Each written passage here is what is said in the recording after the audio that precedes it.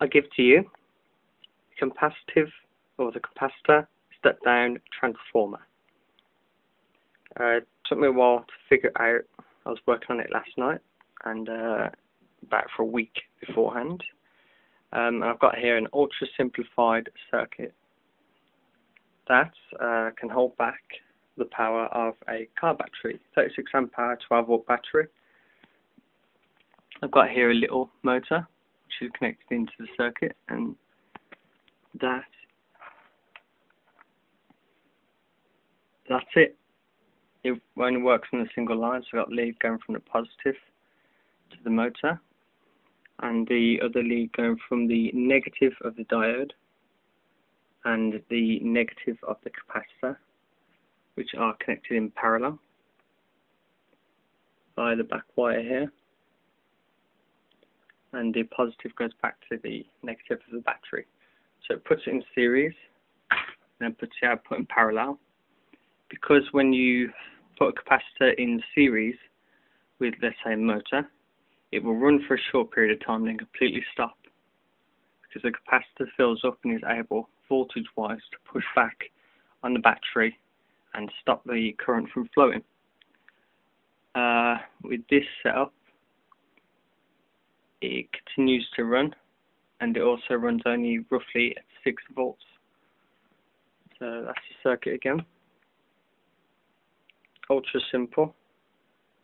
Sorry about the shaky hands. I've got a multimeter.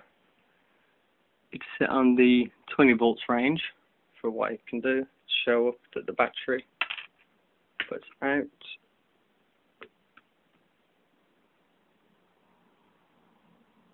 Volt.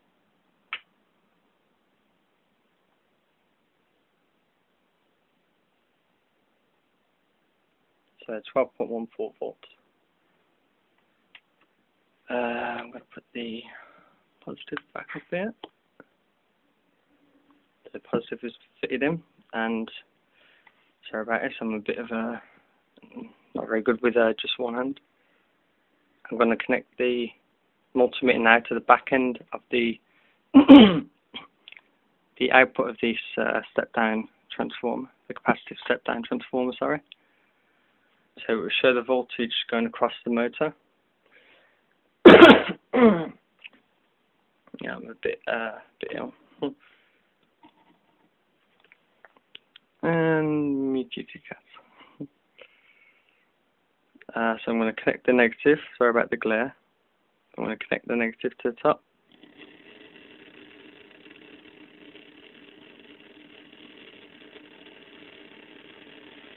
Because of the vibration of the motor, it's not quite doing it right, I guess. But as you can see, it's only roughly about 5.28 volts to 7 volts. I'm going to shove that in there and grab that motor. There we are.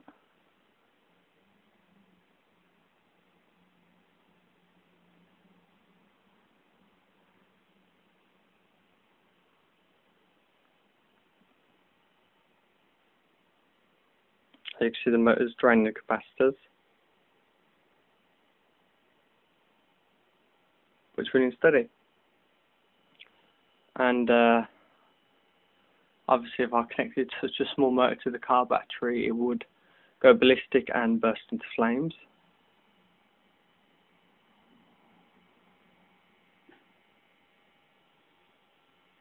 Doing that.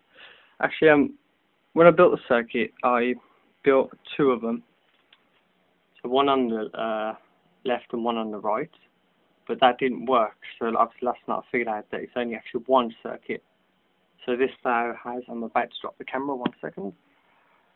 This has a potential to run AC through it. If there was another circuit on this side, the alternating current would obviously flow through the capacitors in a way that would go through it, and the other part of the current would flow to the source itself, or the output, sorry.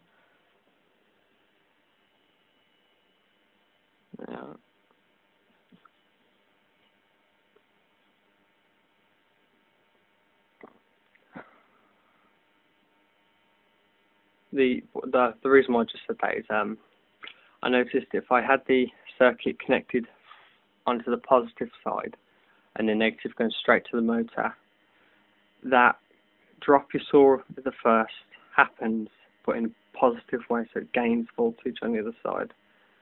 This one it appeared to lose it, but has now steadied back up to 5.8.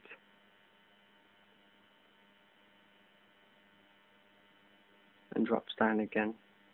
So I guess there's something happening there that makes it regulate itself. It will drop down and climb back up to the 5.8 something. Yeah, it works.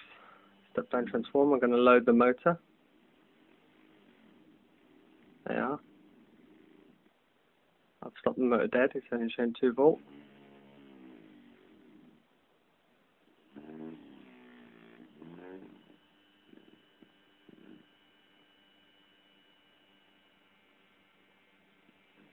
So it shows a nice, reasonably steady output, running directly from a car battery.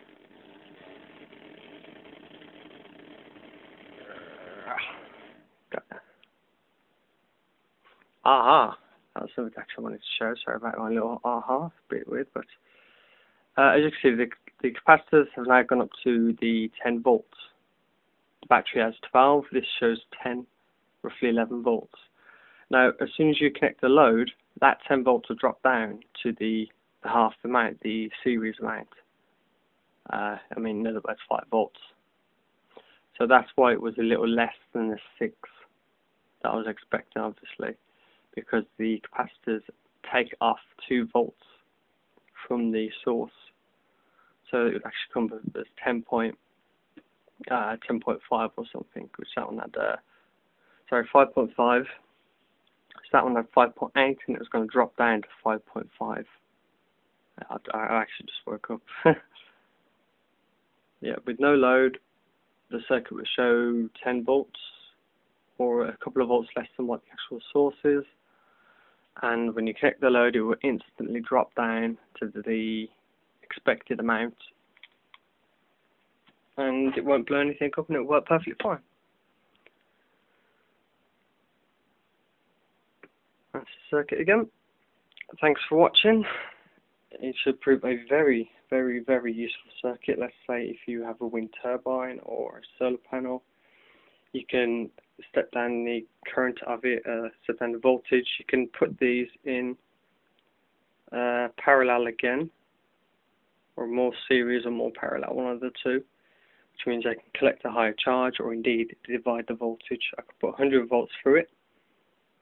Because they're in series, each one would hold 50 volts, and that would go out, so half the circuit will have had another capacitor, so on and so on. I could divide the voltage in, 4 capacitors to quarter the output, and that's what I'm replacing. This limited one size fits not all part.